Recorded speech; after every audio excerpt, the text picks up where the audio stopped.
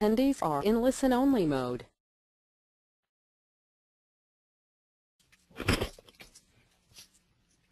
Welcome to the online public forum in Aware webinar, ACICS webinar announcing, relating, and explaining the January and February 2014 memorandum to the field.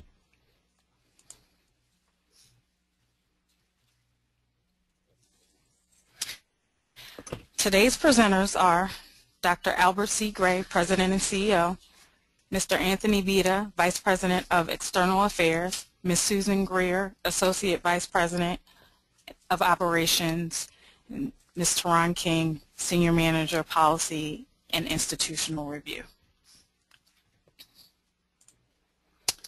The agenda for today's webinar will be as follows. We'll start with a welcome from our President and CEO, discussion of the 2014 ACICS Professional Development Conference. The first topic will include proposed changes to the accreditation criteria. The second topic will discuss final changes to the accreditation criteria. And the third topic will discuss placement verification program. And we will end with questions and comments. I will now turn it over to Dr. Gray. Good afternoon. Welcome to our AWARE webinar. We're broadcasting to you live today from atop the American Psychological Association building in Studio B1. We're genuinely thankful for your interest and engagement. We continuously try to inform all of our members on ACICS activities and improvements, and we certainly hope this AWARE webinar continues in that tradition and helps you in that way. We're all partners in the delivery of the highest quality of education to our students, many of whom are non-traditional students and require the flexibility and career focus that only your institutions provide. So once again, welcome. And back to Teron. Oh, sorry, I'm still on. And that's because the next item on the agenda is our commercial. We just want to plug our Professional Development Conference. We have an excellent Professional Development Conference planned for November 3rd and 4th of this year, and we'll be in New Orleans, Louisiana at the Ritz-Carlton. The conference promises to feature key speakers and presenters and the popular awards luncheon, and following the conference, as we always do, we'll be having our annual meeting. Registration will open on May 5th, so watch for that, and we look forward to seeing you at the Ritz-Carlton in New Orleans on November 3rd. And now I think it's back to Teron. Thank you. Just quickly wanted to alert you to where you can find the memorandum to the field if you're not aware. You can go to our website, www.acics.org. Click on Council Actions, and then click on Memorandum to the Field. And the two memos that we will be discussing today are the January and February 2014 memo to the field. So we'll start with our proposed revisions to the criteria, which will cover the following areas: change of ownership process, self-study submission, general education requirements, study abroad activities, cumulative grade point averages for graduate programs. And I will now turn it over to Ms. Greer. Welcome, everyone. So the very first revision proposed to our criteria for this memo to the field is the change of ownership. And you can find that on page 21 of the memo to the field if you'd like to see the exact language and what has been struck and what has been added. But this requirement is in order to bring us in alignment with the department's substantive change regulations. In the change of ownership, we used to have a temporary reinstatement feature. We are now within the 30-day period of a change of ownership actually completing the entire process and reinstating the accreditation with council's approval. The schools will still be required to host a quality assurance monitoring visit within 6 months, and the other requirements with respect to attending our workshop are the same as they were in the past. The next proposed revision is the self-study submission. This one you can find on page 22 of the memo to the field. And those of you that have been with us for a while and at one point renewed your grant of accreditation are familiar with our self-study process, we did change the date for submitting the self-study. So it's important now to turn your clock back 30 days. We did have this requirement on October 30th of the year prior to your grant of accreditation. It is now September 30th. And those of you that submit CARs probably understand why we changed that submission date. For you to have to submit a self-study and submit your CAR all within a one-day period was a little challenging last year. We also included in this revision to our criteria some additional requirements with respect to institutions actually submitting a self-study. So we do expect this to be done prior to the institution's grant of accreditation expiring. If not, we do have some language that allows us to be a little bit more proactive in ensuring that the institutions adhere to this regulation. Again, page 22 of the memo to the field. I will now throw it to Terwan.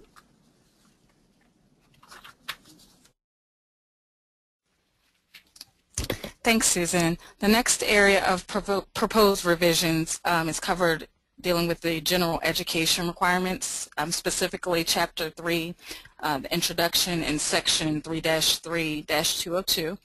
At its February 2014 policy meeting, the Council voted to propose a change in the general education requirements for occupational associate degree programs.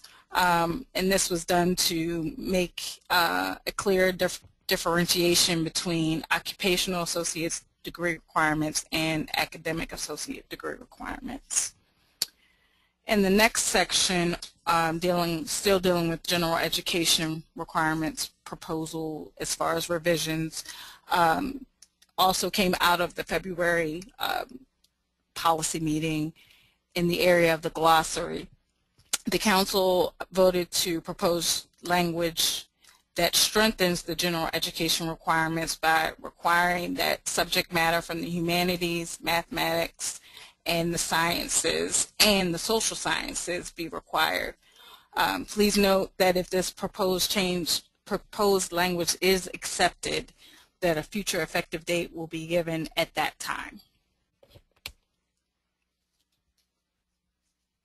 And now I'm going to hand it over to Mr. Beta. Thank you, Teron. For those of you that have not participated in the WARE webinar before, or maybe are just coming in a little bit later, so the reference materials for our WARE webinar today are actually two documents. One is the January memo to the field, and the other is the February memo to the field, which was just distributed yesterday. So for point of reference of the study abroad, you want to be looking at the February memo to the field. It's available on our website if you didn't receive the link through the email blast that went out late yesterday afternoon.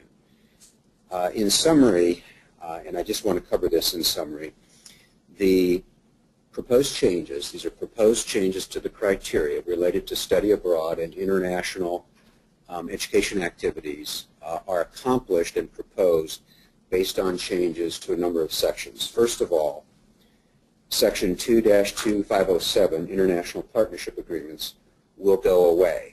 You'll notice in the memo to the field that items A through K were inadvertently omitted. We apologize for that, but all of the narrative in 22507 plus the items A through K go away under these proposed changes. They will no longer be operative, nor will there be any section in the criteria once adopted by Council that relates specifically and calls out international partnership agreements.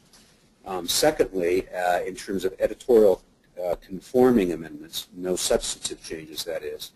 For Section 3-1-500, educational activities, you will see that we have now added editorial section heads for faculty involvement, programs requiring certification or licensure, specialized and programmatically accredited programs, and then the only new language under that section is 3-1504 that mentions specifically study abroad activities and references the new Appendix J, which was the meat, the substance of the new guidance and requirements by the Council on international study and educational activities.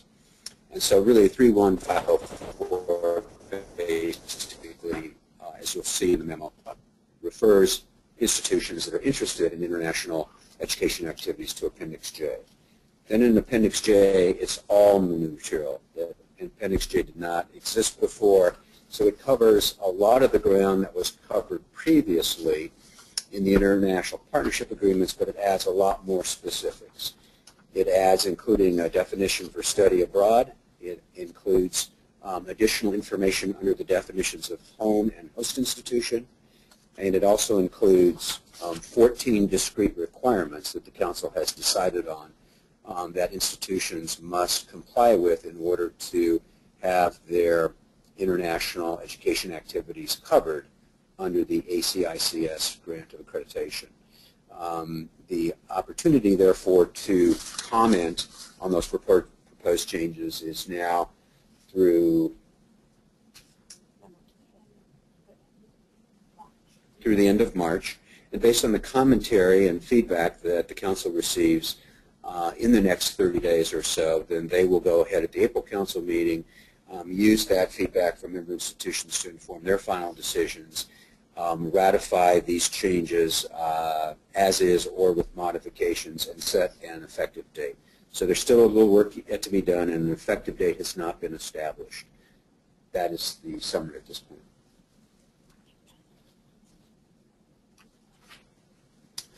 And in terms of the explanation, just a few points. Number one, the new appendix more fully describes and prescribes the requirements for all international activities. That's the primary intent. And it reflects an expanding interest in international program delivery by our member institutions. And all the other changes that I have mentioned are conforming and editorial in nature. Thank you, John. Thanks, Tony. Next, we have our last and final proposed revision dealing with the cumulative grade point average for graduate programs. If you remember, in April of 2013, the Council voted to add a 3.0 cumulative grade point average requirement for graduate programs. Through further discussion of this topic in February 2014, the Council voted to propose language which allows for the use of specified competencies and licensure or certification in approved professional graduate programs. And next we will have our final changes to the criteria, and I will turn this back over to Susan. Final that is being mentioned in today's webinar is the changes that we made to Chapter 2, Title 2, Chapter 2, the institutional changes. These had to do with the substantive changes to our programs, applications, and processes. It is also important to note that this was a very extensive change in our criteria. Several subsections and sections were renumbered. So just because you might have remembered 2-2-500, you're going to have to change your memory and go back in and look at the different sections and the different areas that our criteria now reference because of this substantive change. Thank you, Teron.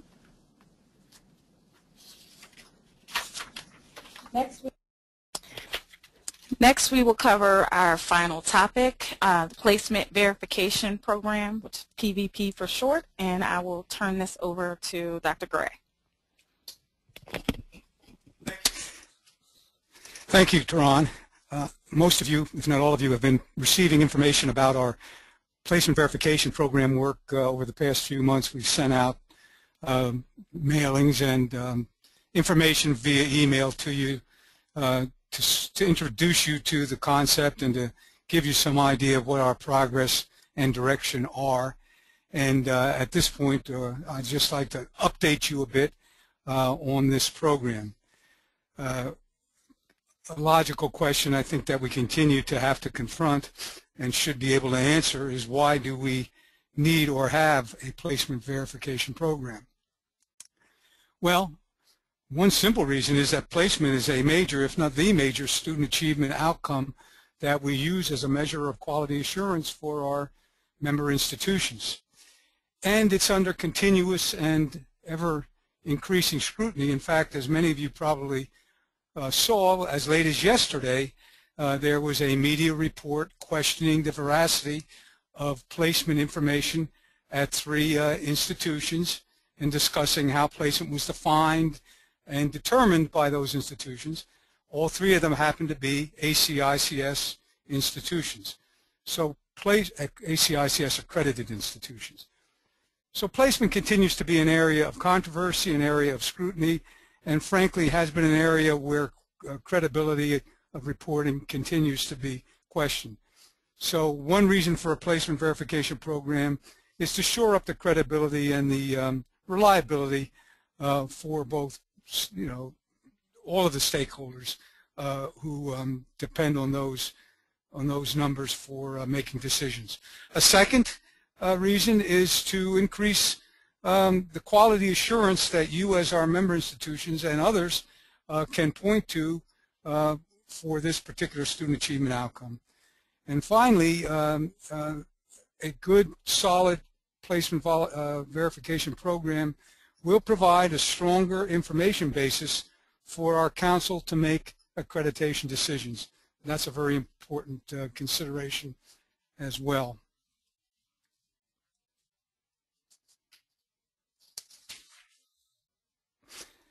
Well, where are we at this point? In January, as I mentioned, we have been sending out letters to the membership in which we indicated what data requirements would be associated with the placement verification program, data requirements from our institutions. In one case, there's a student attestation provision related to one of the definitions of placement, and there's an attestation form attached to that. We sent out a sample attestation form, and also some instructions related to attestation. I would say at this time, though, and caution you that we're sending you information, but this process and this program is not in effect. The effective date of this program, as currently planned, is July 1, 2014. So don't take anything we send out right now to the bank as final.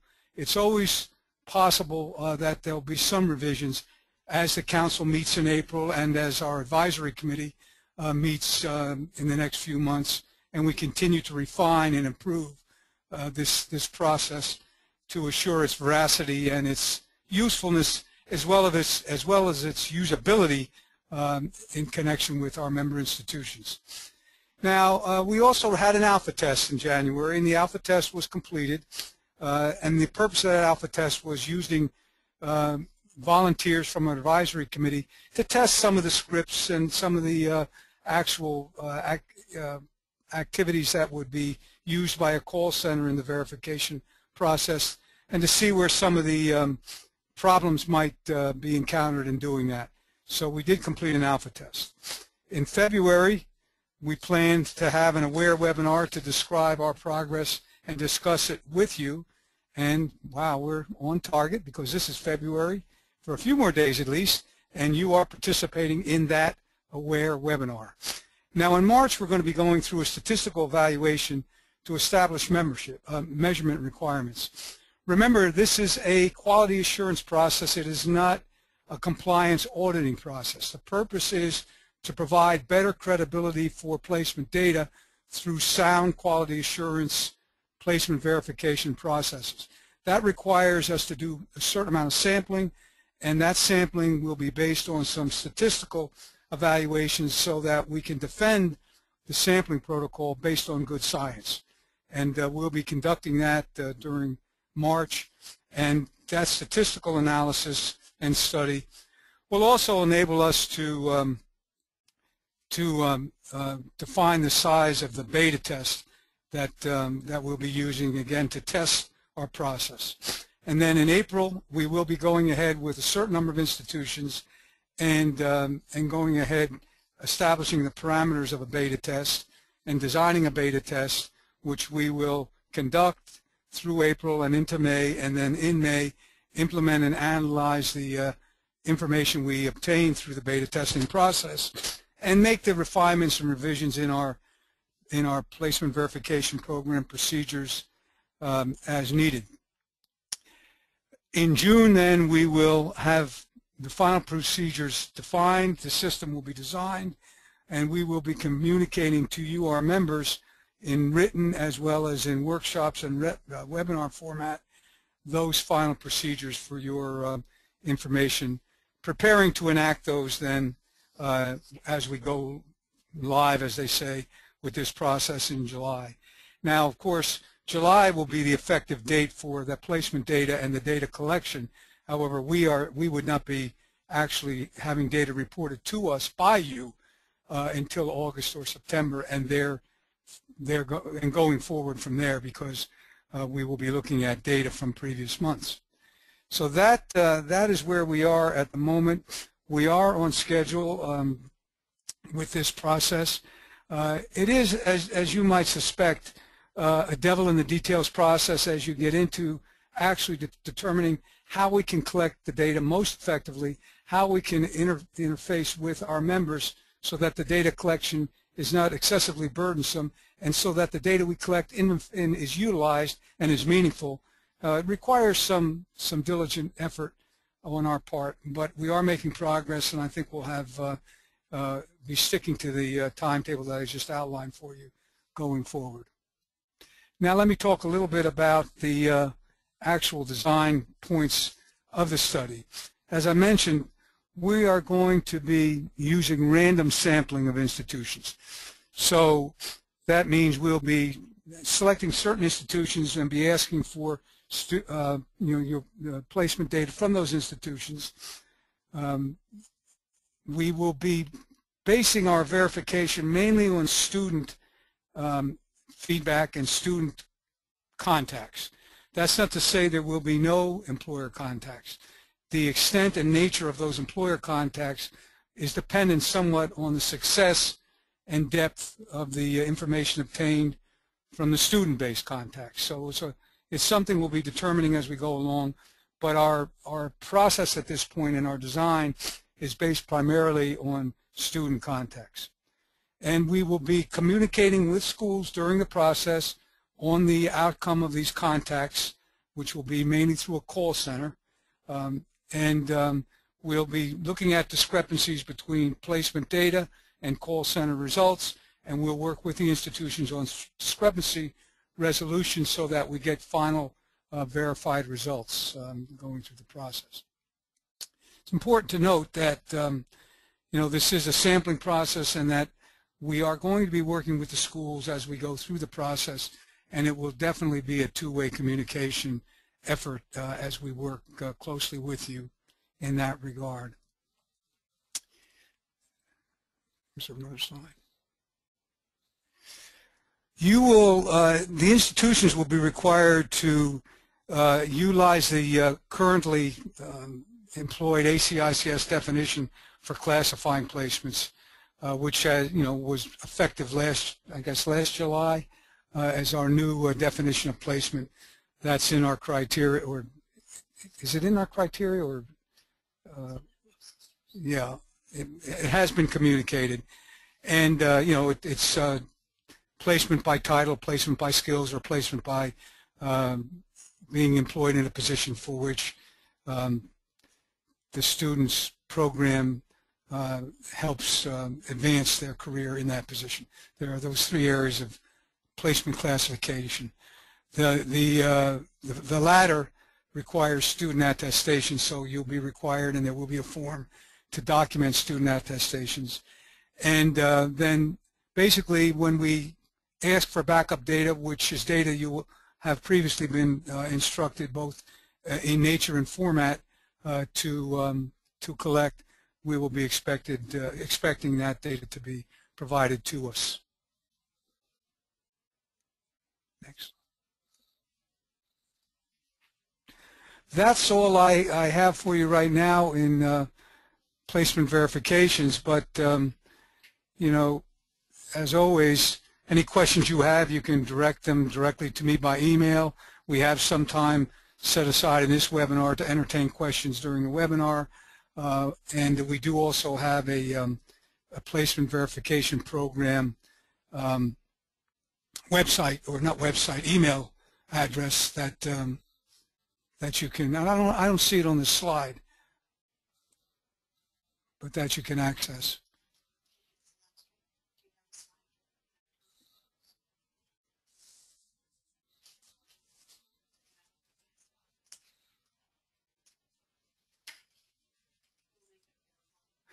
Yeah, we'll make that email address available to you. It's basically a folder we have here to receive questions, comments, and concerns about the placement verification program, and it's monitored by Connor O'Malley, who is working on this program in-house.